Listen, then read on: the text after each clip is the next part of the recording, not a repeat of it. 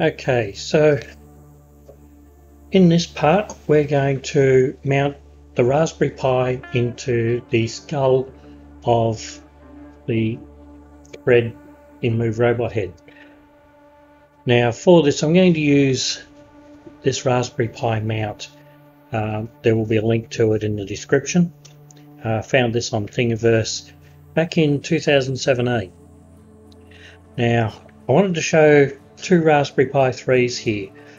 This is version 1.2 and is dated from 2015, and this one is dated from 2017. Now there is a minor upgrade with this one. Some would call it major. The only real difference is this chip here. So this one has Wi-Fi on it. It has got Wi-Fi on it. I just can't remember which chip was in it. I think it's this one. And that Wi-Fi was 2.4 gig only. This one has 2.4 and 5 gig on the Wi-Fi chip. Now one of the other things I discovered with these is this one is more sensitive to voltage levels and draws a bit more power than this one. So you can run this one off your standard USB charger and it seems to work quite well. This one is forever complaining about low voltage when you try and do that, so I'm not as impressed with its voltage system. It could also be the higher draw with the bigger Wi-Fi chip. So in any case, let's pull Fred's head apart again. So this is the forehead. I've already removed the screws, and this is where I want to mount the PCA driver for the 16-channel servo driver. This one is the top of the skull, and I've undone the screws to remove the back side. Now this is another Raspberry Pi mount that I found on Thingiverse. Very similar. The Raspberry Pi just sits on top. These mounts are a little bit taller, but it's a little bit longer overall. So I found this one that actually works well. I can mount that in the head of the robot. Now in this case I'm going to be using this Raspberry Pi in the robot head. We're going to have a dedicated switch mode power supply supplying about 5.1-5.2 volts at up to 3 amps for this, so we're not going to have issues with power, and I can use this elsewhere where I don't need that sort of Wi-Fi connectivity. Now what I've found is this will sit in on here. Turn around the right way.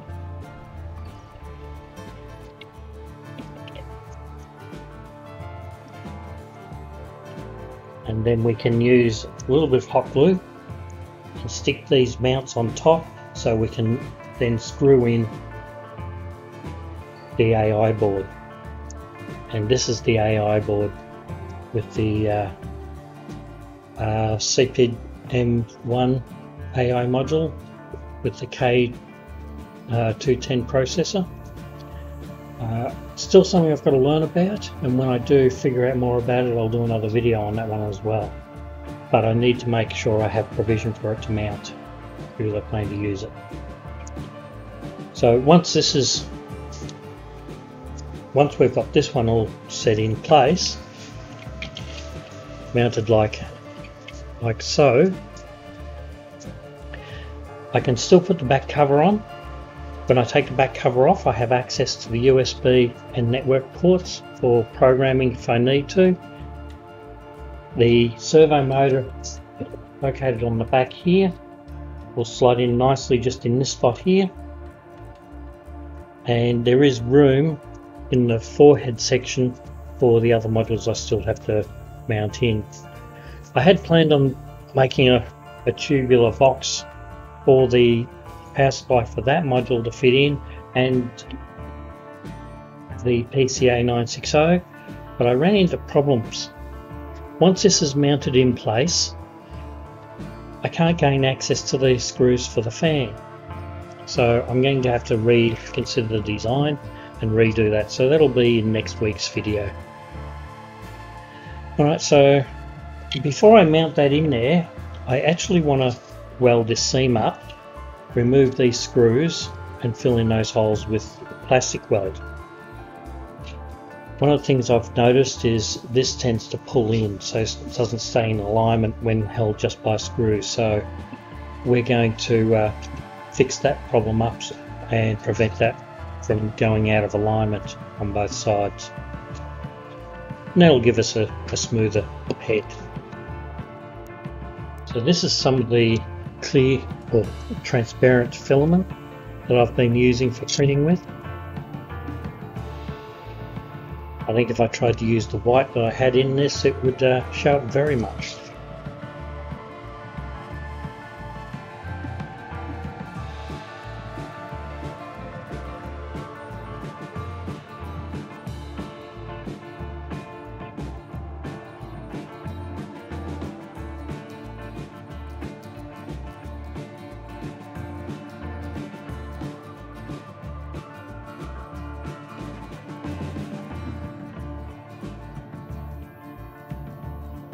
That's actually working out better than I thought it would.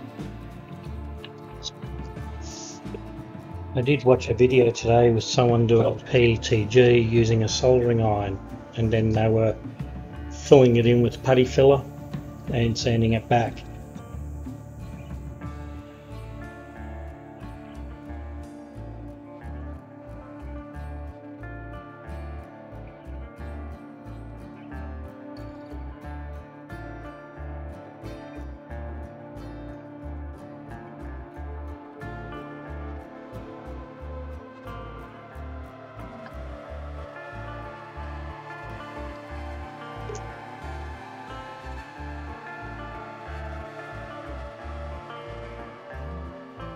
I think that's the first time I've had the top pop off this before while welding.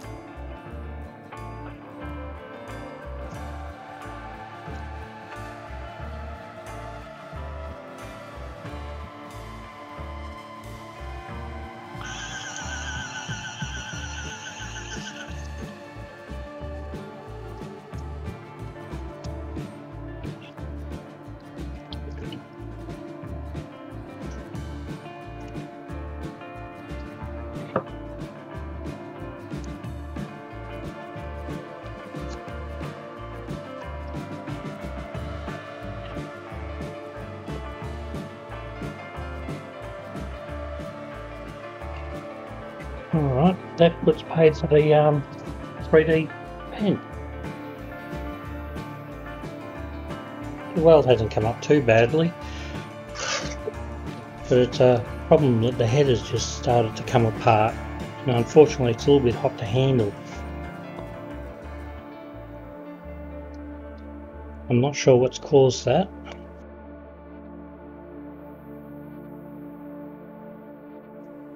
Yeah, it's gone into fault.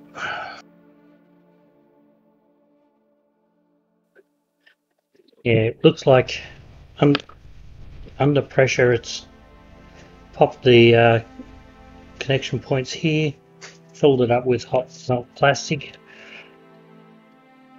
and broken the connections. So this one is now toast. Alright, so I'll go and find the other one and get it back online. Okay, so I've had to get my other 3D pen out. I did a review on this one some time back. I'll put a link in the description. I wasn't a real fan of this one. It is slower to heat. It wouldn't go as slow as the other pen that did,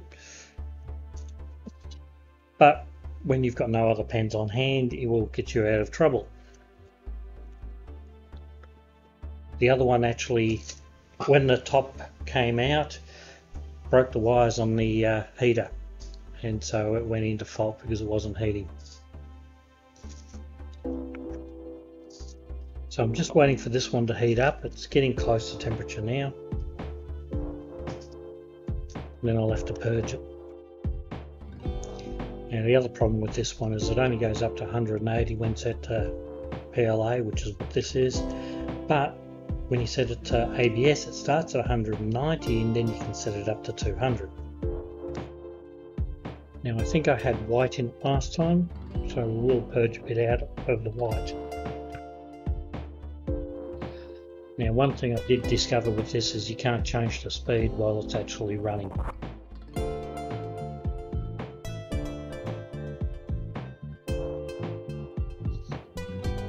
Okay, let's try this again.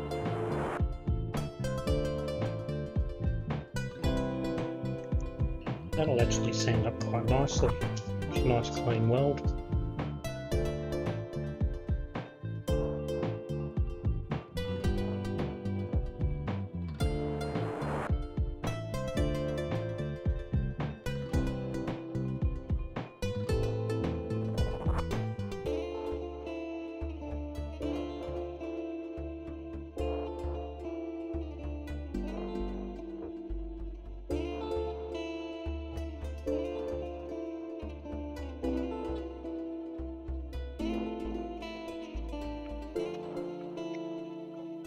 Okay, so once in place, you can see here the board is clear of the back cover, and when I take the back cover off it's easily accessible, and this is almost flush with the edge of the hole. So that's the position we want it in. So what I'm going to do is just tack weld at the back end where it's more exposed.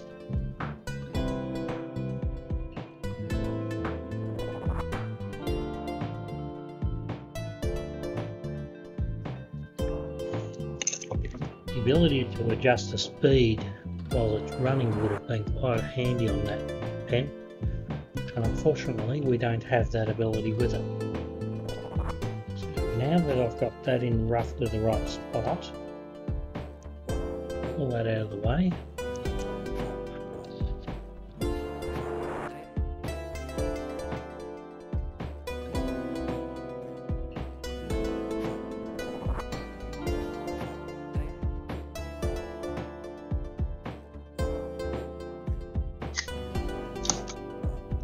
Okay, now that that's all welded in,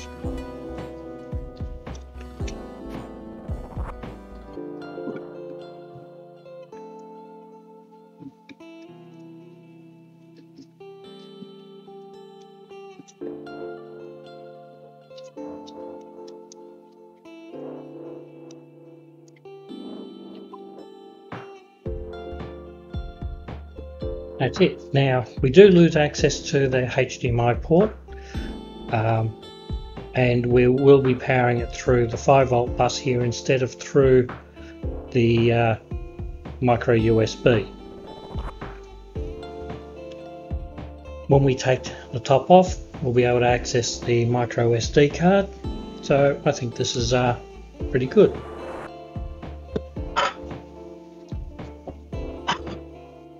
And we can still put the lid on.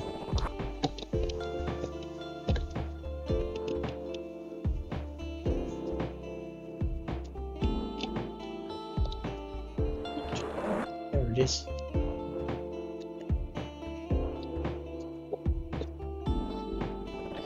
So that looks pretty good. The weld doesn't look too bad. I might give it a touch up with a file to clean that up. I think that's pretty good. It holds these edges here in alignment, which they weren't doing before. Okay. This is unloading itself. I haven't noticed that behavior before, but I don't think I've ever run it that long.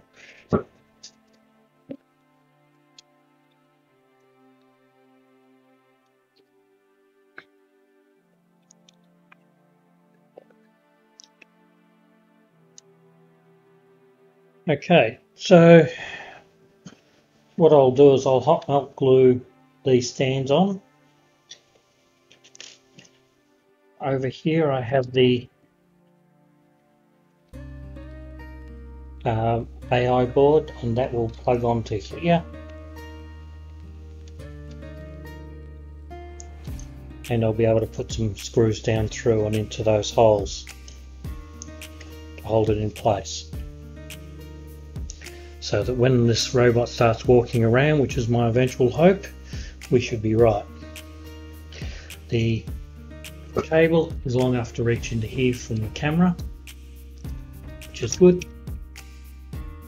And we'll just be going from these pins here to the speaker, the I2S microphones, and the PCA board, PCA 9685 servo driver board.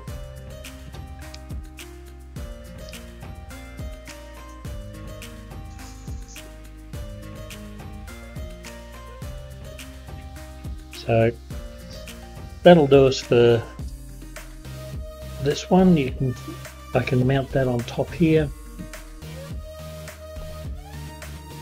with the Raspberry Pi mounted.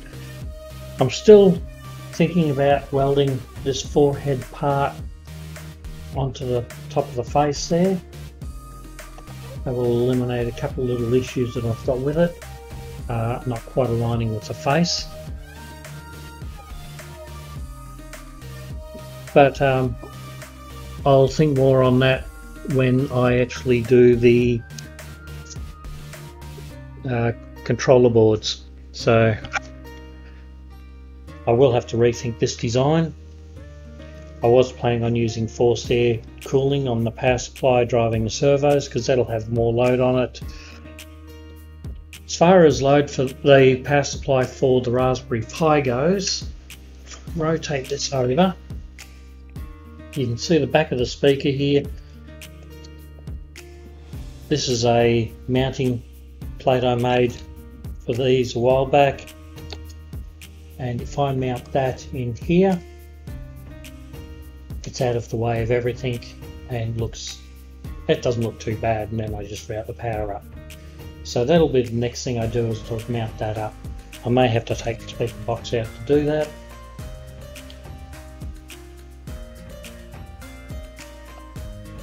So I'll probably do that at the same time I do the other power supply. To see that video when it comes out, don't forget to click subscribe. Don't forget to like the video if you enjoyed it. Believe it or not, that does help me a lot.